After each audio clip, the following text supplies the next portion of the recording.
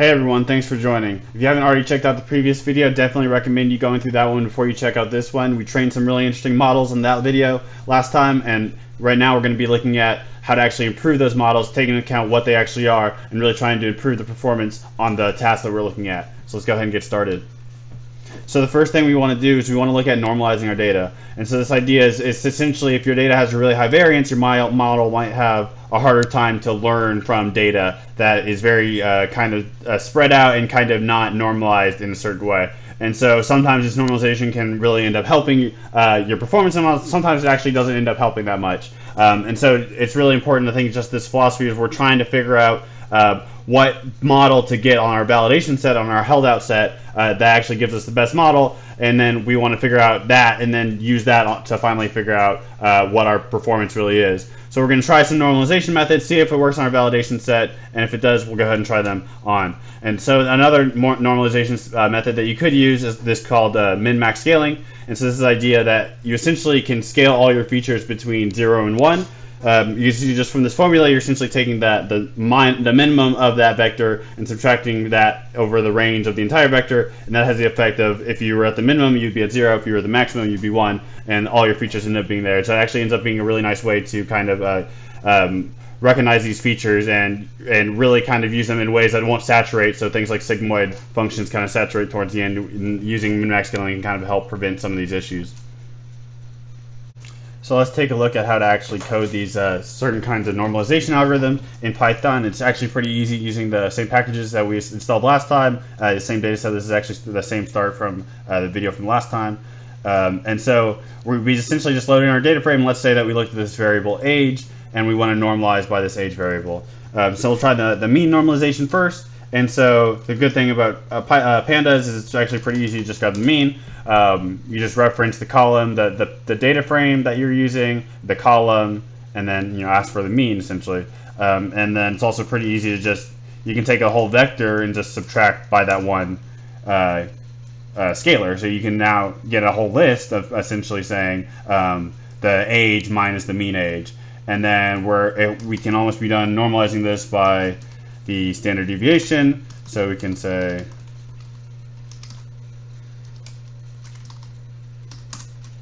and now these are all going to be centered around 0 and have a standard deviation of 1, which is going to be pretty nice for some models to train, like we were talking about before.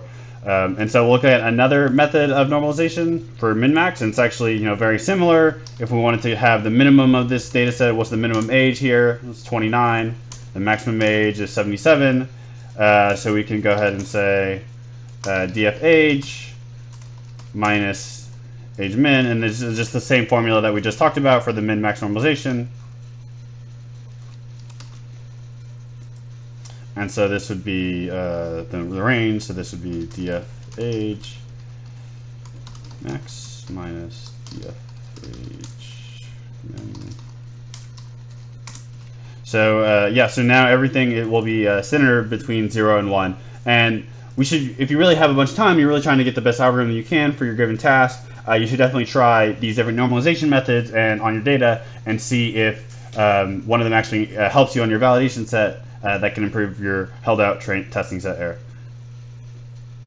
So I'm just going to briefly talk about image normalization, just as something that you could be aware of. This is not just talking about very tabular data. Is you can do the same sort of approaches, and essentially some of these neural networks will take into account these RGB images. So when they look at an image, they essentially see three matrices of different RGB colors. So you have pixel intensities for each one. And so some researchers actually you can normalize. You can for each pretty much each channel of each image, you can normalize by that's channel mean over all the images, and this allows you kind of get this normalized image.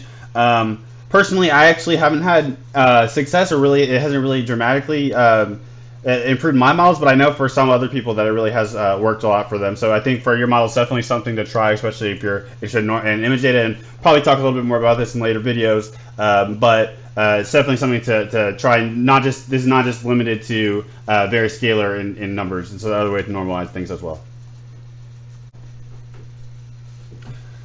So next we need to actually talk about an issue that you may not actually really think would be an issue. The machine and the model doesn't ever actually think about this because we represented the data in a certain way that really wasn't true to what it was really representing. And so this data set that we had, and this is common in a lot of different data sets. The reason I'm bringing this up is because you'll have to be on the eye out for this. But essentially, we had these four different variables that you can see listed here in our data set are listed as categorical or factor variables, but they're treated by the model as being 1, 2, 3, or 4 as being just a linear correlation. And so the model's really not understanding that these are different types of chest pain. It's just treating some feature that's important from going from 1 to 4 and not really placing any importance.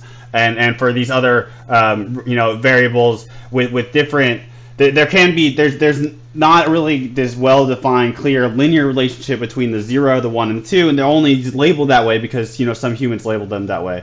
And so the idea is we essentially want to make this a way that machines can actually interpret this regardless of how the human would code it. And so one way to actually code these categorical variables in Python machine learning to actually do these variables without having this sort of feature where you treating this as linear data when it's really a categorical data, is you can use this one-hot encoding. And essentially, if you have some kind of very simple data set that looks like this, you have some subject and some type, and so you say you have 1A, you have 2A, so you can make another table essentially of however many columns with however many types you have, as well as however many subjects. So then essentially you just have an identity column for whichever one of that, and then zeros everywhere else. And so this will actually let you be able to train these as normal features. And so we're going to look at applying that to the data right now as well.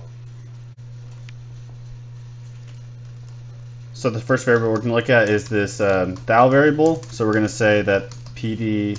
So like everything, like you should kind of be getting right now that there's an easy way in Pandas to kind of do all of this stuff, or in Sklearn, in either one of them. And so we're going to take this get dummies function, which will allow us to just say, let's just upload the column that we know that we want to get dummy variables for.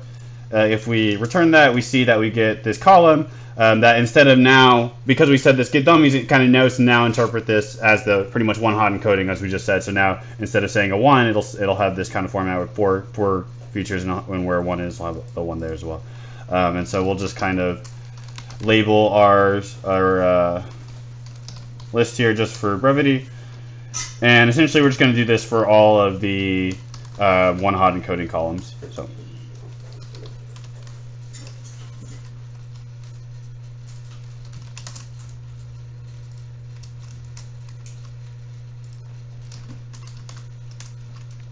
I always forget that S.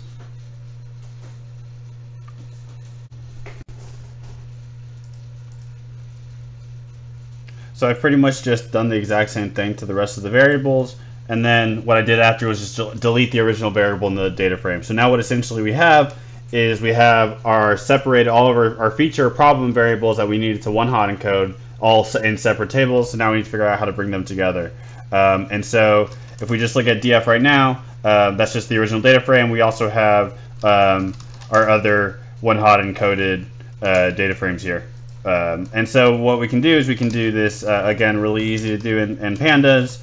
We're just going to concatenate the df, and so all of the other data sets that we have. So we have thal, this one, slope, rest, ECG, and then from here we want to actually put that there's axis equals 1, and so what this one will actually, what the axis equals 1 will do is it'll actually it'll allow us to, it pretty much tells it to bind by the column and not by the row. So if the axis equals 0 is kind of row wise, or yes, is row wise, and the axis equals 1 is column wise. And since we're essentially putting a bunch of tables together by columns, putting a bunch of columns together, we want to have axis equals 1.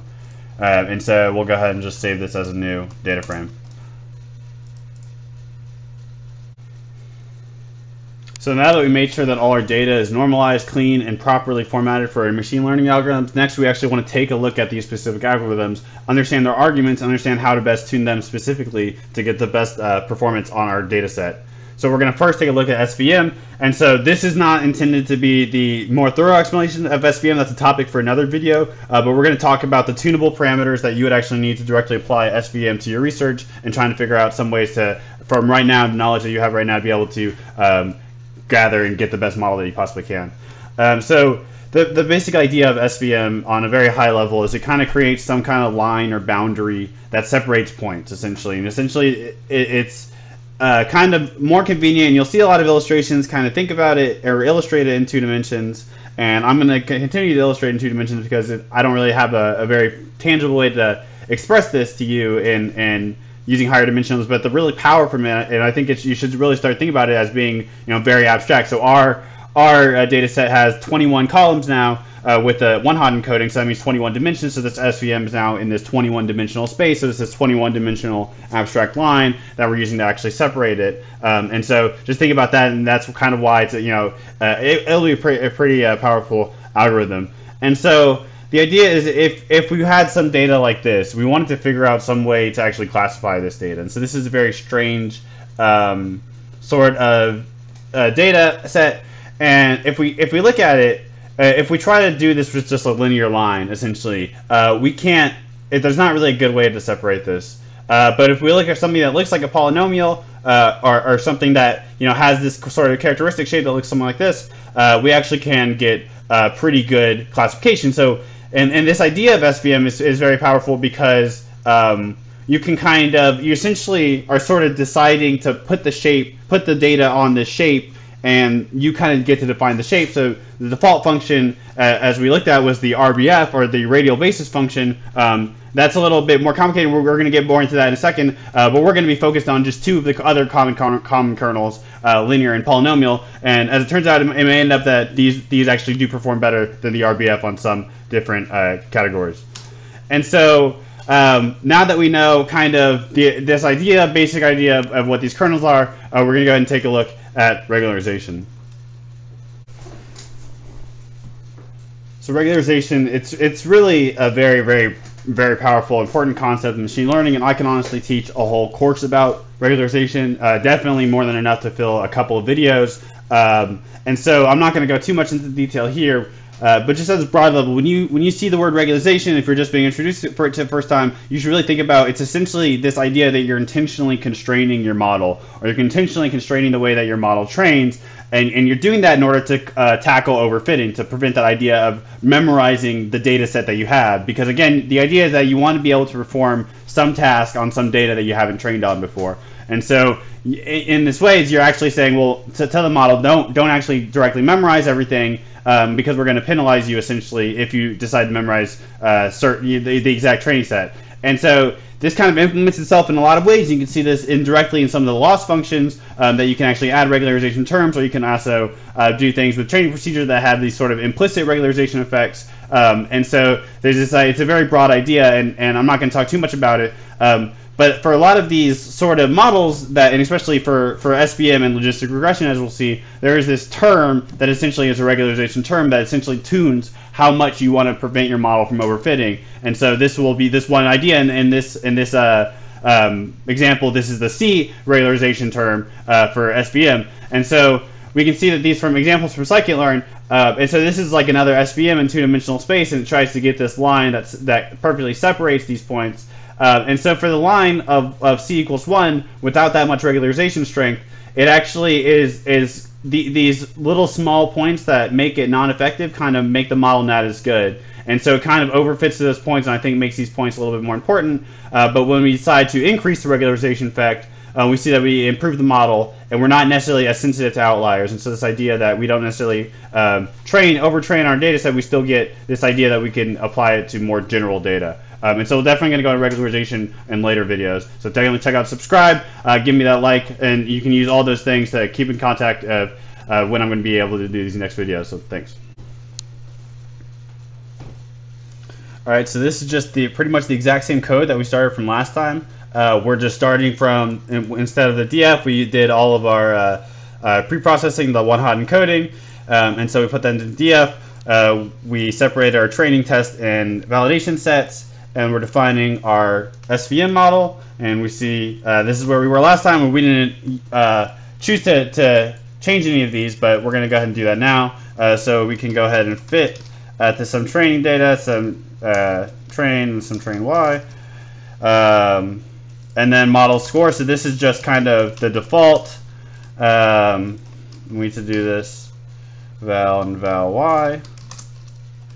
And so this validation score, so we got a 0.73 on our validation score, so let's see if we can try to improve that by changing this model a little bit up.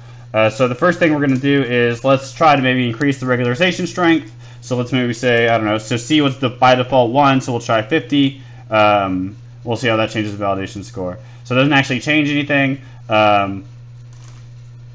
Let's actually keep it as C. Let's keep it at 1, but instead of the RBF kernel, the kernel will be, let's try a linear kernel. Okay, so that's actually a lot better. So this linear kernel model 0.81, let's try to increase the, and essentially, I mean, this is what I'm going to do is I'm going to guess different things, and I'm going to say, okay, let's try the kernel with this, and let's try the regularization strength with this. And there's ways, so you can think about if you're like a very engineering or practical standpoint, you might think of do some kind of grid search, but actually it ends up being that random sampling ends up being slightly better grid search. It's like theoretical reasons. I might have that for a different video. But basically the idea is you just want to try a bunch of different parameters together of your model. Just see what works out best on the validation set. And then once you've figured out what works on best on the validation set, you're ready to actually apply it to your testing set to see what your real results are. And so just starting out, it looks like that kernel, from what I've seen, that this is the best result on the validation set is 0.81. So we can try the polynomial. Sometimes these might take a little bit to run.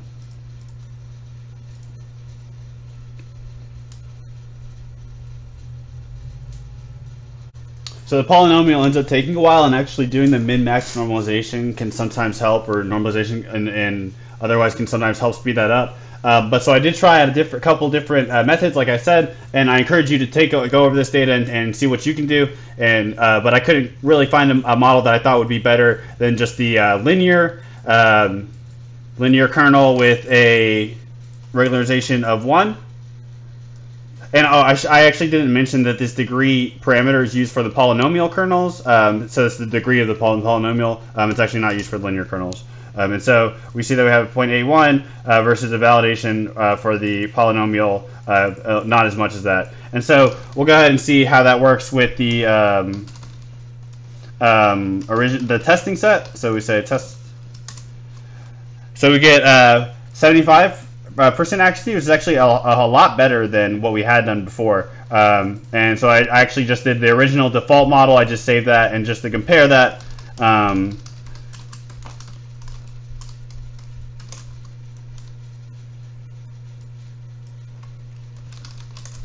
that was 54%. And so you can see just by tuning those parameters, we decided to use a linear kernel instead of the RBF kernel. And by checking the regularization, although we actually didn't change it from the default, actually helped us get overall a much better model. So in other videos, we're going to go a little bit more into fixing out the random forest and logistic regression models. Thanks. Thank you so much for watching. If you learned anything, please leave me a like, a subscribe. It would really help me out, help the YouTube deep learning algorithm, to learn supervised methods and able to learn from your likes, so your like can actually put my data in a different class, help that YouTube algorithm actually look at me better. And that would really help me out. Again, thanks for leaving a like. Let me know if there's anything in the comments if you want me to go over. More than happy to help. You can also send me a message on YouTube. Thanks. Bye.